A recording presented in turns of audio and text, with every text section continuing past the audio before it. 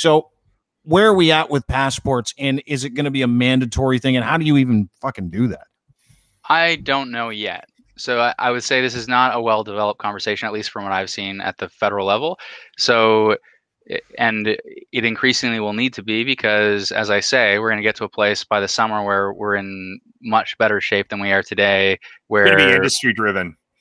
I already have heard businesses, folks in business start talking about this more than most, right? Because a lot of restaurants are doing that safe seal thing, right? They're doing the, there's a ton of restaurant chains that have done it. But anyway, sorry, continue. There's any number of travel we take already where you go get your shots before you travel to particular countries, right? I do think, and as it relates to, we went through this conversation in a different context as it related to privacy and the digital exposure notification app.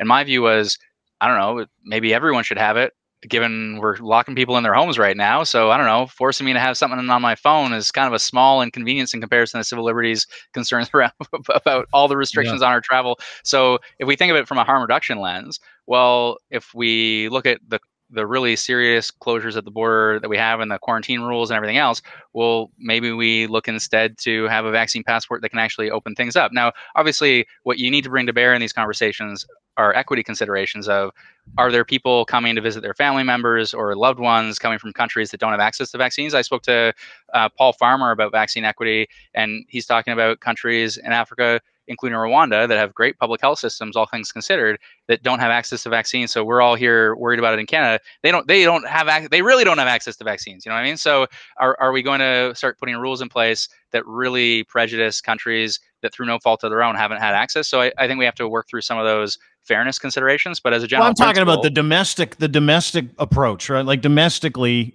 all of us here have different opinions. We all agree, though. We don't want to sit next to someone who refuses to get vaccinated while we're having fucking dinner, right? Of course. So where's that conversation at? Because the way I look at it is, this is going to be heavy lifting for you with the extremist communities, right? You're going to have a lot of people that aren't going to want to get vaccinated, and just out of spite, just because they're libertarians. A lot. Should we be throwing a lot around?